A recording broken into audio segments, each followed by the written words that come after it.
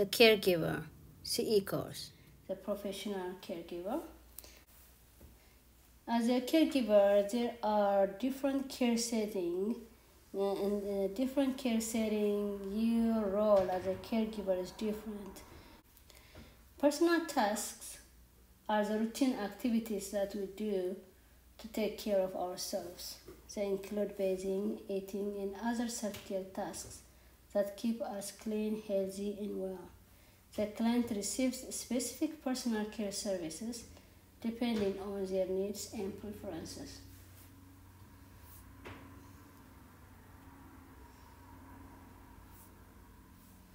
Activity of daily living, or ADLs. ADLs are the tasks we do to meet the basic needs of our everyday life. What's instrumental activity of daily living? IIDL. These are routine activities around the home or in the community. Some home care aides might also assist with these household tasks. Okay, next we are going to see level of support. Every client needs a different level of support with personal care tasks. There are 5 levels of support on a DCG's care plan. They are independent, supervision, limited assistance, extensive assist, and total dependence. They are on your page in here: independent, supervision, limited assistance, extensive assist, and total dependence.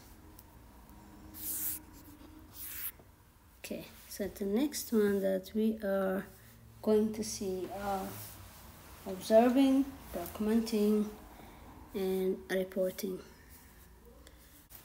Observing changes from baseline. A client's physical, mental, and emotional condition may improve or decline over time. You need to know the client's baseline and monitor carefully to recognize any changes. After we observe, we need to document. Documenting observation means keeping a written record of any changes or concerns about a client. You must learn the documentation policies in your own care setting.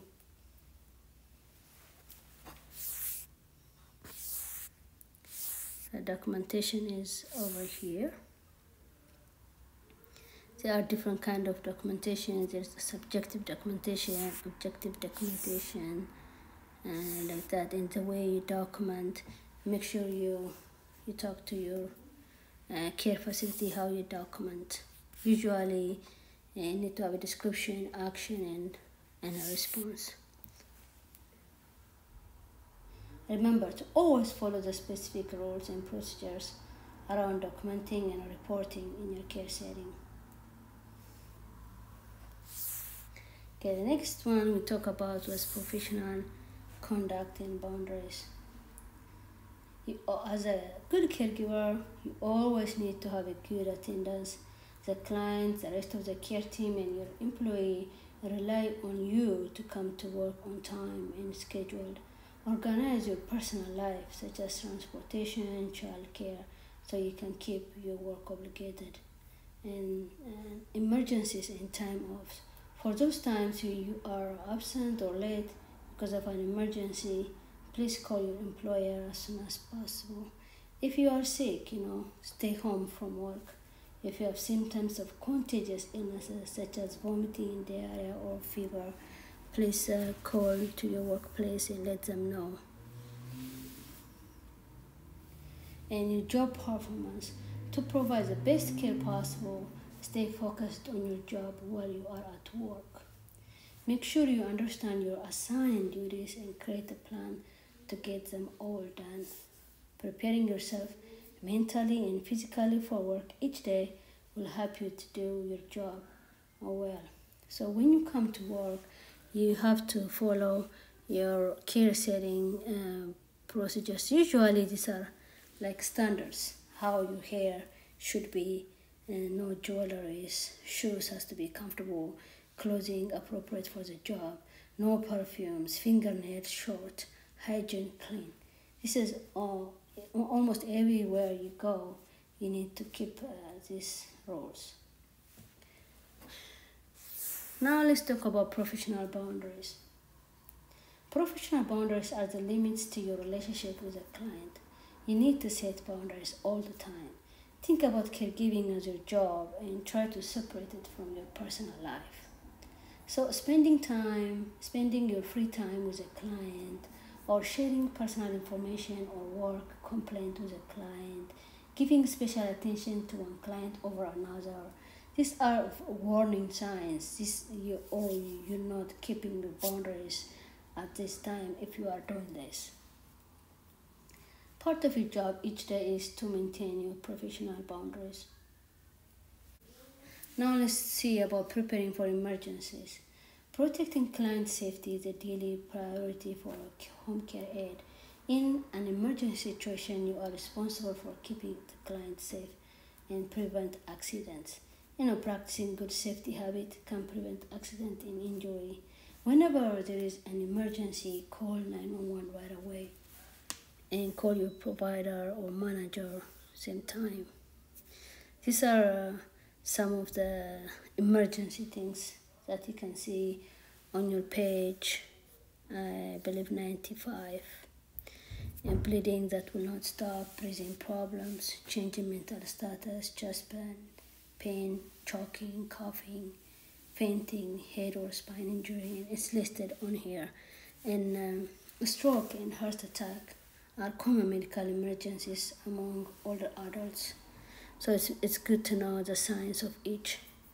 This one talk about the heart attack and symptoms. Pain or discomfort in the chest, lightheadedness, nausea, vomiting, jaw, neck or back pain, discomfort or pain in the arm, shoulder, shortness of breath, indigestion, heartburn, extreme fatigue. These are the heart attack symptoms. And these are for the stroke signs and symptoms. If somebody has a numbness or weakness on one side of the body, confusion or trouble speaking or understanding, trouble seeing, trouble walking or loss of balance, severe headache with no known cause. So there is acronym B FAST. B stands for balance, E is for eyes, blurred eye vision, F stands for face, one side of the face dropping, A is for arm or leg weakness, one side, S is for speech difficulty, T is for time to call ambulance immediately if you see the others.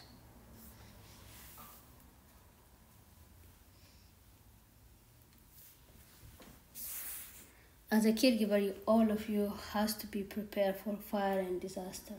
This can happen at any time, even in your first week on the job.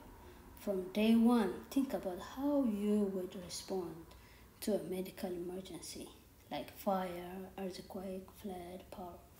Adult family homes, enhanced service facilities, and assisted living facilities have plans, policies, and procedures for responding to emergency and disaster. Make sure you know the emergency evacuation procedure for your care setting. You also need to know the location of telephone, fire extinguishers, first aid kits, flashlight, and emergency lights. The appropriate first response to a fire emergency depends on the situation.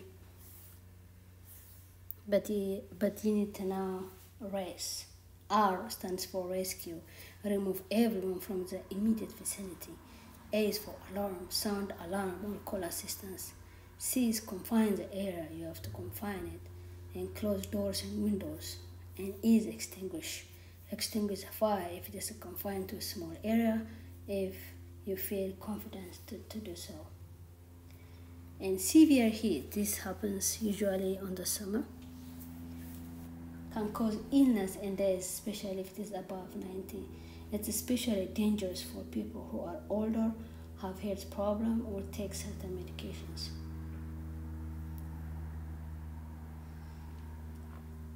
Home care aides must know how to help clients stay cool and recognize symptoms of heat-related illness and respond in emergency situation. These are very important on your book on page 97. It's listed how to stay cool, how to stay hydrated, and symptoms of heat-related illness and heat stroke. it's listed. And the last step, if you know all those things, the last step is calling 911. So you have to remember, when you're calling 911, you have to stay calm and give the address and the nearest major street or intersection where you're at. Stay on the phone and follow the directions of the dispatcher. We finished lesson 1 now. We go to lesson 2, which is mandatory reporting and preventing mistreatment. All caregivers are mandatory reporters. You should report if you see any or if you see or recognize any signs of abuse, neglect, or exploitation. Abuse means the willful action or inaction that inflicts injury, unreasonable confinement, intimidation, punishment on a vulnerable adult. There are different kinds of abuses. Sexual abuse, that includes any form of non-sexual conduct, non-consensual sexual conduct, including but not limited to unwanted or inappropriate touching, rape, sodomy, sexual coercion, sexual explicit photographing, and sexual harassment. There are some signs that are listed in your book for this kind. Signs of sexual abuse are listed on here. The next one is a physical abuse. Physical abuse means the willful action of inflicting bodily injury or physical treatment. Physical abuse include, but is not limited to, striking with or without an object, slapping, pinching, choking, kicking, shoving, or prodding. Signs of physical abuse are also listed in your book in here. Mental abuse. Mental abuse means a willful verbal or non-verbal action that threatens or humiliates, harasses, coerces, intimidates, isolates, unreasonably confines or punishes a vulnerable adult. Mental abuse may include ridiculing, yelling, or swearing. These are the signs on your book 104. These are signs of mental abuse. Next one is personal exploitation. It means an act of forcing, compelling, or exerting undue influence over a vulnerable adult, causing the vulnerable adult to act in a way that's inconsistent with the relevant past behavior, or causing the vulnerable adult to perform services for the benefit of another. Financial exploitation is illegal or improper use of the property, income, resource, or trust fund of the vulnerable adult. There are examples and signs, symptoms are listed in your book. Okay, let's talk about neglect. Neglect is another kind of abuse.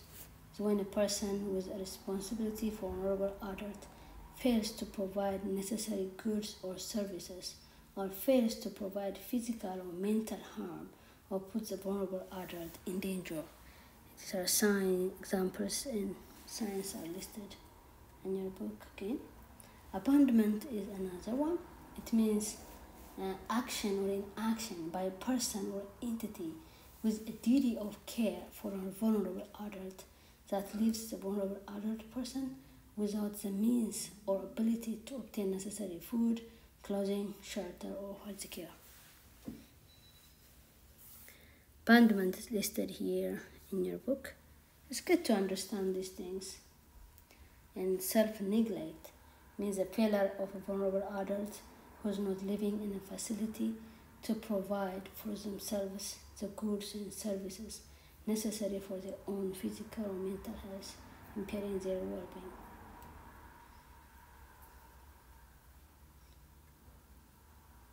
And finally, how do we make a report? You can make a report online or over the telephone.